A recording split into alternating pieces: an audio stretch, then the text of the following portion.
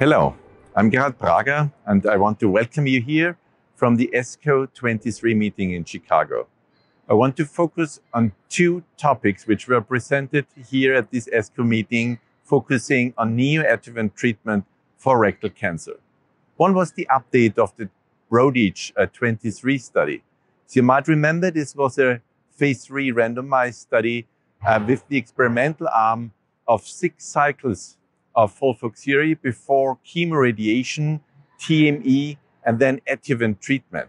This was compared to the so far standard treatment of chemoradiation and TME and adjuvant treatment. The long-term follow-up, 7 years follow-up, did show that there was a superiority in the overall survival, in the cancer-specific survival, as well as in the disease-free survival for patients treated with the neoadjuvant treatment concept of aggressive triple chemotherapy for 3 months. I think this is an important study showing that if you put the systemic treatment before chemoradiation and before surgery, the outcome is superior even in the long-term follow-up. Another study was presented at this year's ASCO meeting, the so-called PROSPECT study. In the PROSPECT study, which was also a clinical phase 3 trial, almost 1,200 patients were considered with rectal cancer. The tumors were either low risk, intermediate risk, or some of them locally advanced. But there were no high risk tumors. The concept considered 6 cycles of FOLFOX treatment.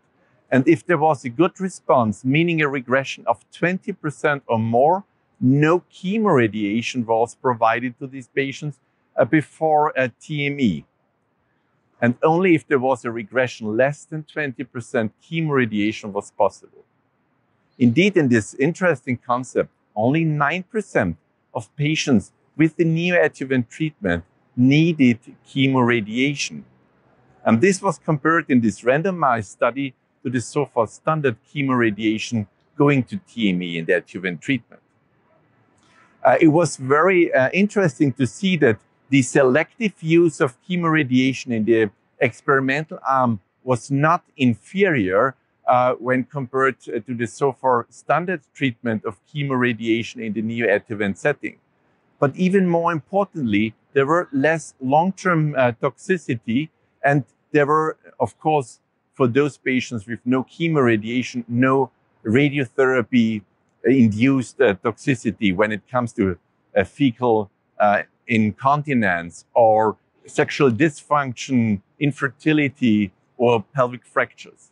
So with these two interesting abstracts, which were presented at this year's ASCO meetings focusing on rectal cancer, I think we have new concepts for the clinical use, and we might be less aggressive, and we can choose patients. We have more choice of the individual treatment when we have the individual treatment aim for our patients. So thank you so much for your attention.